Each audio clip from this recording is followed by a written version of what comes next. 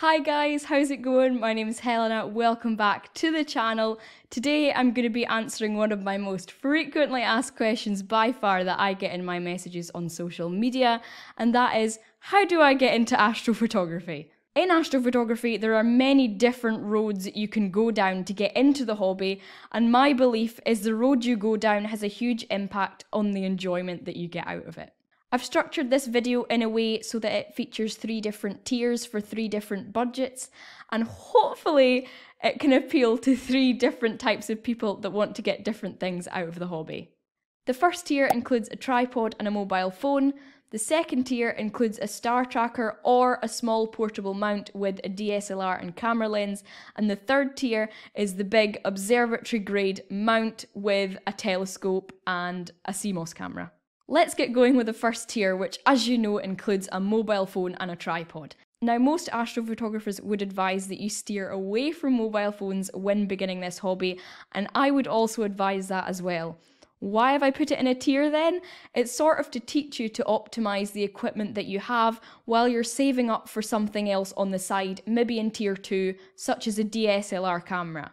This is going to give you a kickstart on learning your way around camera settings, especially if you use extended apps, not just the normal camera app on your phone. If you download an extra app that gives you more control over your camera settings, this is going to help you understand camera settings more. And a fun fact that you may already know, but I thought I'd just add it into the video anyway, is phones use CMOS sensors, and CMOS sensors are the same sensors that are in a lot of dedicated astrophotography cameras today. So there you go, you learn something new every day.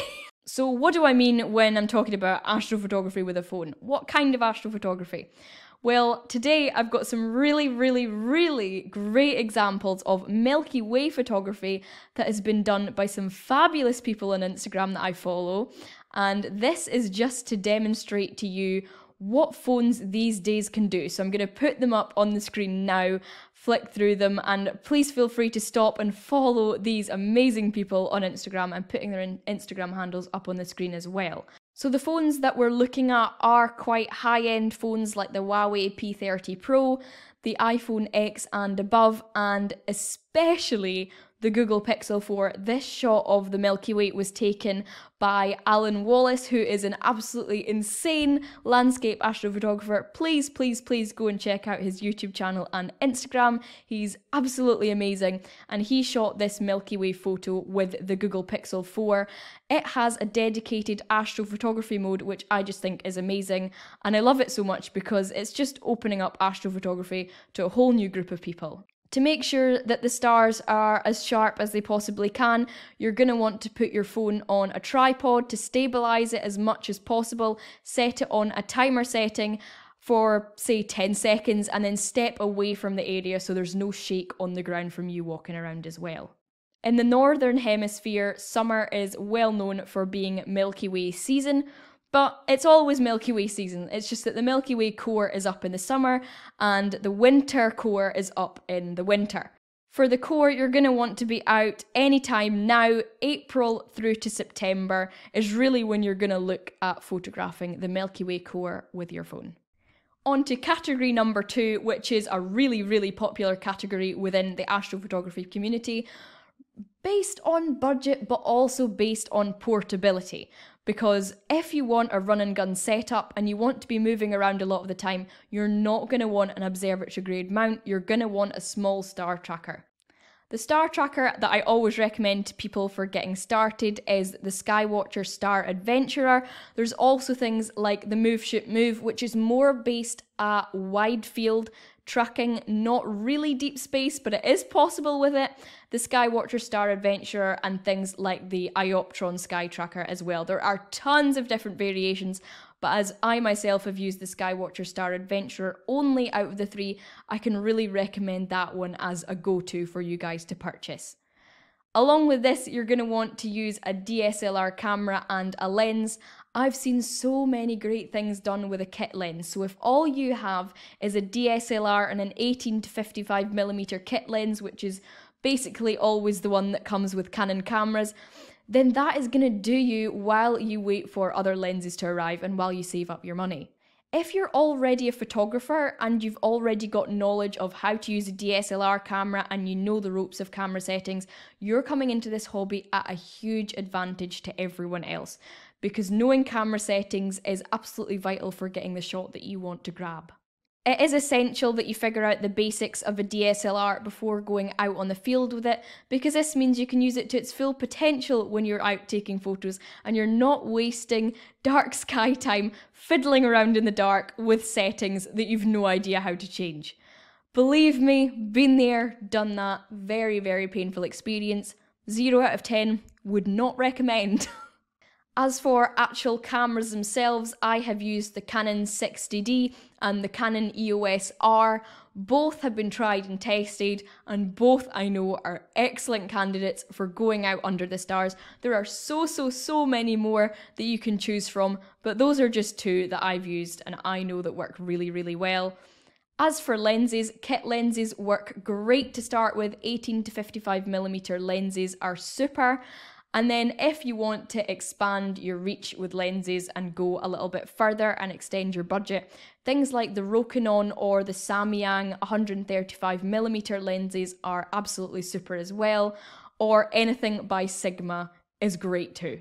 The shorter your focal length is on your lens or telescope means that your tracking is going to be more forgiving, because when your focal length is reaching numbers like 500, 600, 700mm plus, you have to introduce an auto-guiding system, which is a whole new world on its own, and it can be really, really daunting to start with for beginners entering the hobby. Now, I'd like to dedicate this whole Skywatcher Star Adventurer DSLR camera lens sort of section, it doesn't really have a name, to an absolutely incredible young astrophotographer called Olga. I first met Olga when I was just starting out on astrophotography on Instagram. She has been absolutely amazing. Her work is incredible. You need to go and check it out on Instagram. I've left her Instagram handle somewhere on the screen and it will be next to her photos as well. They are absolutely stunning. And the reason I'm showing you her photos are because she's used very similar equipment that I'm talking about in the tier 2 category.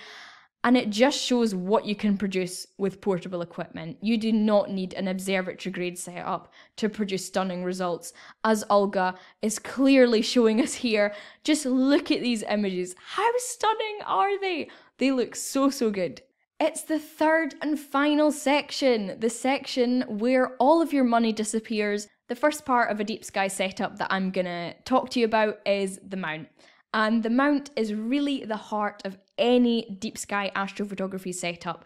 And these sorts of mounts allow you to track to such a high level of accuracy, allowing you to track the stars for a longer period of time, increasing your signal to noise ratio, making your images basically, in short, look absolutely stunning.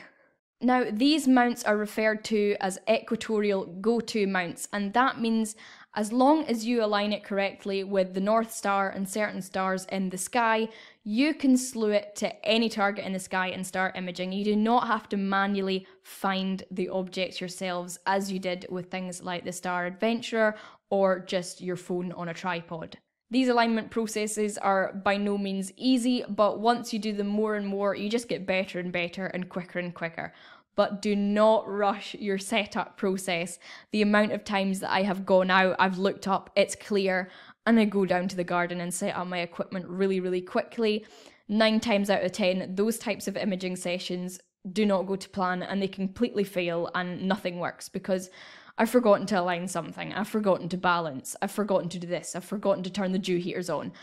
It's something I've forgotten and one thing can ruin the whole session, so take your time, set up during the day, it's going to save so much stress during the night time.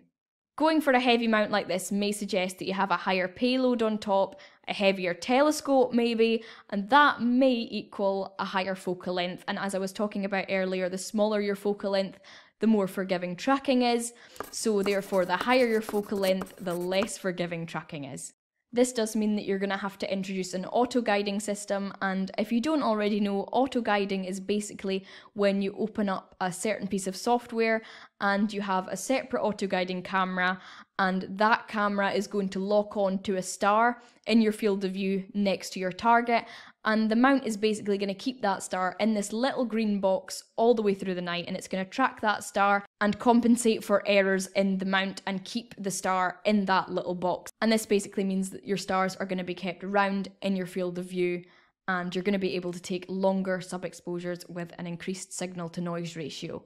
A lot of these terms I appreciate are going to be absolutely brand new to some people, but I am going to do a full-blown tutorial on auto-guiding because I feel like there is too much to cover for this one video. As for deciding on which mount to go for, I cannot recommend enough the EQ6R Pro.